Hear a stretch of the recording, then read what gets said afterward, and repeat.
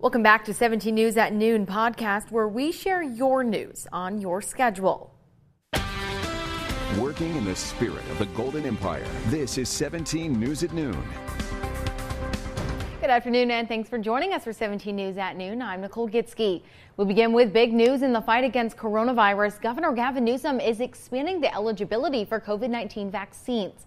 In Governor Newsom's update, people 50 or older will be eligible starting next Thursday. That's April 1st, and anyone 16 or older can get the vaccine starting April 15th. Also mentioned, if an eligible person goes to get the vaccine and they're accompanied by a family member, the family member can also get the vaccine, no questions asked. And this announcement comes as President Joe Biden wraps up his first news conference since taking office. It's been 64 days, a record. No other president in the last century has waited this long to face the press.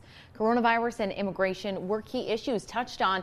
President Biden laid out a new goal for COVID-19 vaccinations, pledging to have 200 million doses administered by the end of his first 100 days in office. That's double the goal he set in December and reached earlier this month before his 60th day in office.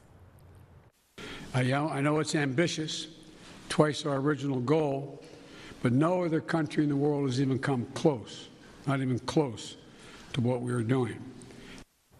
President Biden also touched on the immigration influx we are seeing at our borders, saying the increase in migration was a cycle. We will have more on President Biden's press conference tonight on 17 News at 5. And this comes as the death toll from coronavirus continues to climb in Kern County. Public Health announced 19 new deaths today. A reminder, these deaths didn't occur today, but are just being accounted for. These 19 deaths occurred during January and February. Now, back in January, we were losing 85 people a week during the winter surge. Public Health also announced 58 new cases. 83 people are currently in the hospital being treated for more acute symptoms of COVID-19. 16 are being treated in the intensive care unit. And it's important to remember that these aren't just statistics. They're real people with friends and family who miss them dearly. 17 News is reaching out to those who have lost loved ones to the coronavirus. We've provided a space for the community to honor those who've died, where you can upload their photos and share their names and your memories of them. We're calling it the Those We've Lost Gallery. If you'd like to post a picture, we have a link on our website, kget.com. Now to a major game changer in the race to get Kern County vaccinated against COVID-19. Cal State Bakersfield mass vaccination site is opening tomorrow, planning to get the vaccine in the arms of thousands of people a day. Appointments opened yesterday for the new mass vaccination site at the university. CSUB teamed up with Kaiser Permanente, Dignity Health, and Adventist Health to provide the shots and staffing needed for this huge undertaking. The site will be open 7 days a week, including Easter. And Bakersfield College is helping to vaccinate Kern County residents. Tomorrow, BC will offer 1,000 Johnson & Johnson vaccines during a drive-through clinic. The Johnson & Johnson vaccine is a one-dose shot, so those who get the shot will not need to schedule an appointment for the next dose. It's happening from 11 a.m. to 7 p.m. at BC's campus located at 1801 Panorama Drive. You are encouraged to make an appointment by heading to bakersfieldcollege.edu/student-health/clinic. And a reminder that anyone age 65 or older, healthcare workers and first responders are eligible to get the vaccine, plus teachers, childcare workers, farm workers, and those in emergency services. Pregnant women and people with serious health conditions like cancer, type 2 diabetes, and chronic kidney disease are also eligible. So are people with developmental disabilities and those in certain work settings like public transit and the prison system. And if you are in one of those eligible groups, you can sign up for a vaccine appointment using the state's website, myturn.ca.gov.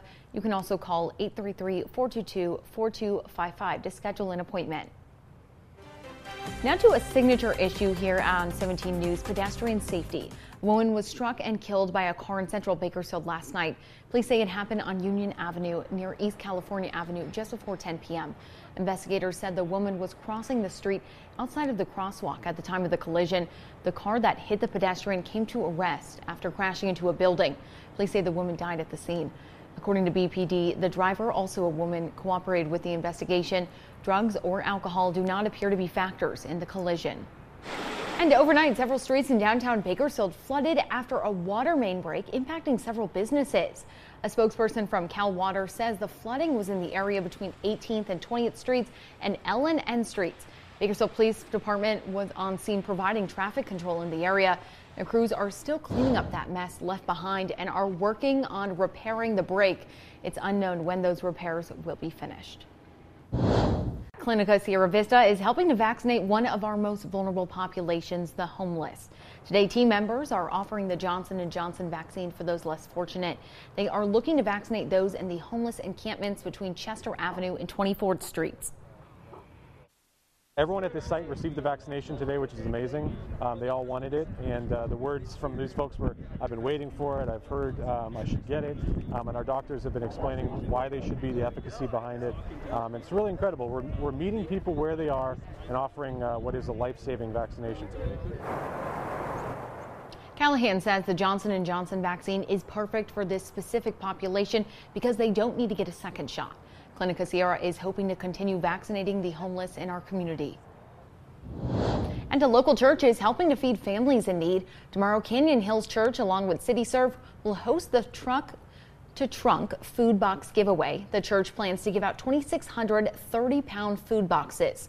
The boxes contain fresh produce, protein, and dairy items. Anyone is welcome to attend the drive-through event. It runs from 10 to 11 a.m. at 7001 Auburn Street. Today we commemorate 15 years since the passing of Bakersfield's most famous citizen. Buck Owens, the chart-busting country music Hall of Fame performer, radio magnate, and community benefactor, died on this day in 2006 at the age of 76. He had 21 #1 hits on the Billboard country music chart, including 14 in a row during one 5-year stretch, and he co-hosted the musical variety show Hee Haw for 17 seasons. But he was best known locally for his business. He owned several radio stations across the West, including Bakersfield's KUZZ, for his Crystal Palace Diner Club, and for his decades of generosity in his adopted hometown of Bakersfield. Owens is regarded, of course, as one of the driving forces behind the Bakersfield Sound. And on that front, we can report some good news. You can soak in a little Buck Owens ambiance when the Bakersfield Music of Art reopens to the public this coming Tuesday with 3 exhibits, one of which is called the Bakersfield Sound, Roll Out the Red Carpet.